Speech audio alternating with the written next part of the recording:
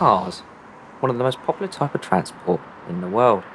On average, people drive 12,000 miles a year, to which if you were to times that number by how many cars were on the road in 2019 in the UK, that is 394.8 billion miles of car travel every year in the UK. Cars allow your travel to be private, exclusive and fun, and allows people to go wherever they want, whenever they want. However, cars nowadays are starting to become more efficient and having that futuristic look about them. But where do performance vehicles fit in? Abarth, founded in 1949, is one of the most legendary racing car brands back in the early 50s, are known as Abarth and C. They were known for their exhilarating performance figures, modifications and tuning parts, who was once run by the legendary Carlos Abarth and alongside him Gio Scalarini. But how did this all come together? You see, it all started at a young age for Carlos. At the age of 11, Carlos was experimenting with his old-time scooter, to which had a leather belt to increase the performance of his scooter, beating all the kids in his neighbourhood. This led to a bicycle that he rebuilt himself to get the best performance out of it for his first competitive bicycle race in France. At a young age, Carlos always had a passion for engineering, as he would try to eke out as much performance he can out of anything he got his hands on. By the time he was 17, he had the ride on the back of a friend's motorbike. The sensation of the power and the handling of the bike made him the true petrol head he was back then. This was leading him to his bright history in future. After working part-time for a coach company designing motorbike and bicycle chassis, back in 1927 he moved on to working for a company called Motorthun, which his dedication to the trade was noticed by Joseph Orlansky. In April 1928 he was asked to take part in a race due to a rider with illness, to which he set the fastest lap time in practice. However, competitors felt uneased by how this unexperienced racing bike driver can set the fastest lap time, causing friction within the race. Allegations were made against Carlos Abarth, saying Carlos was unfairly tampering with his bike. He swapped bikes with Joseph and got another fastest lap time in the second practice. This was the start to something great. This kick-started Carlos Abarth's racing career into the true petrol head he was, modifying and tuning his vehicles to their full potential. He continued racing up until 1939, which unfortunately Carlos was hospitalised after a horrific racing accident in Ljubljana. However, there were more challenges ahead for him. As of the 1st of September 1939, Britain declared war on Germany, starting World War II.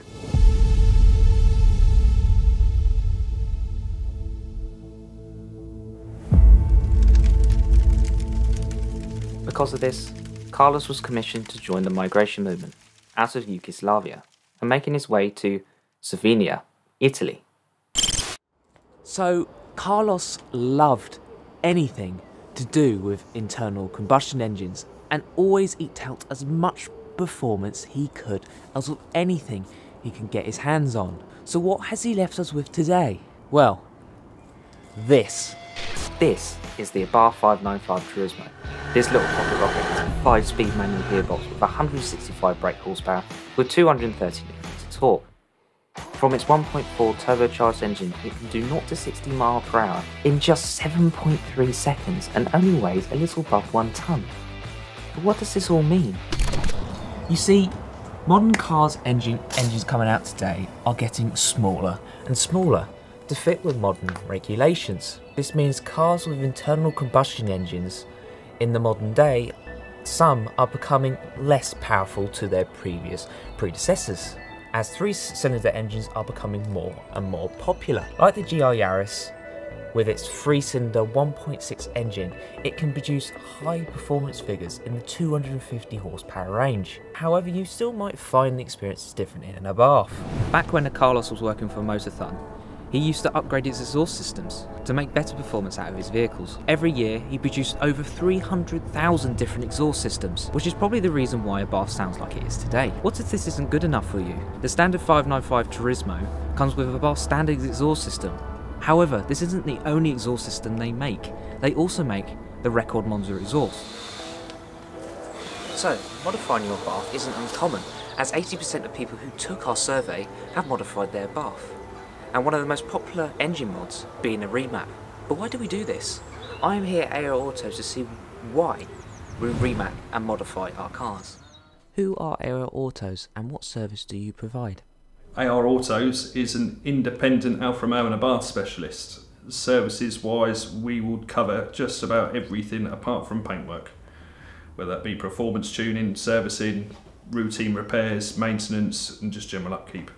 We're in Bishop's Waltham, Southampton, about a 15-minute drive from Fareham. Why do you think people remap and modify their baths? I think the popularity with doing it to the Abarths is they're drivable cars. People that own them see them as a driver's car, which they're fun. So if you can spend a bit of money and enhance that experience, then why wouldn't you? What are the advantages of a remap compared to modified parts? I suppose the advantages of remapping is, as we were just saying, you get the power delivery, you get more drivability, you get more bang for your buck, but without having to have necessarily the loud exhaust and things like that. So if you're commuting to the shop in a residential area, you can drive it completely normally. And if you're out on a sunny back road on a Sunday afternoon and you want to have a bit of fun, the power's there on a switch. The thing is, with the modified parts side of it, it's a bit more costly, and you've got to do so much more for such little difference. As with the software changes, it's a 2-hour, plug it in and it's done, and it's easily reversible.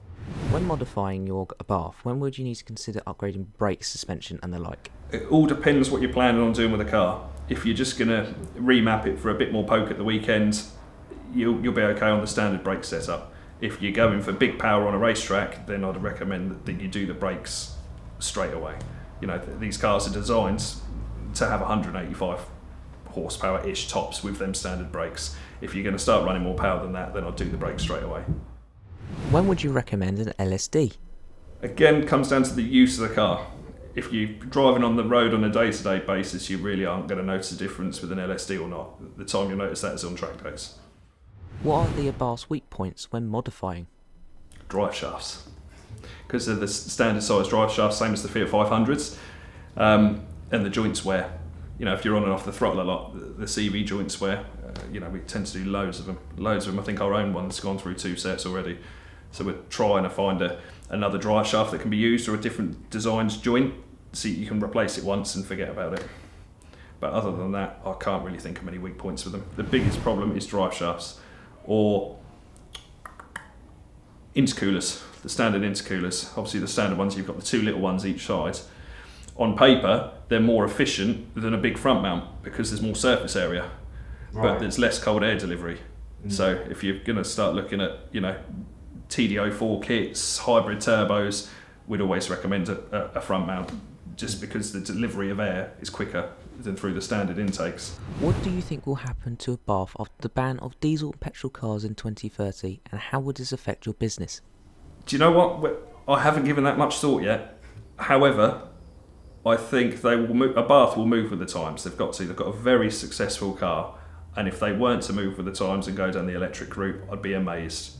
And the thing is, although it's new technology to a lot of people, including ourselves, you've just got to move with the times. You've got to adapt. When it comes to modifying cars, they're still going to have suspension, cosmetics, brakes, things like that.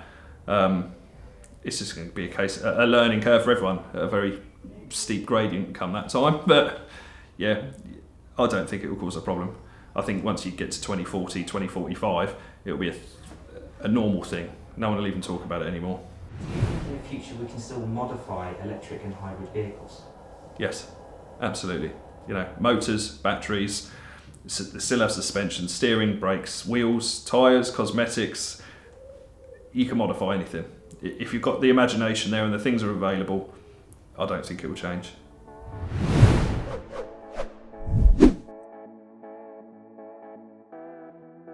By 2030, the UK government has announced that they plan to ban the production of diesel and petrol cars. This means manufacturers like Abarth will have to make the decision whether they are going to change from ICE to electric or even hybrid systems, or nothing at all. The government call it the Green Industrial Revolution, to tackle climate change and to create jobs in nuclear energy.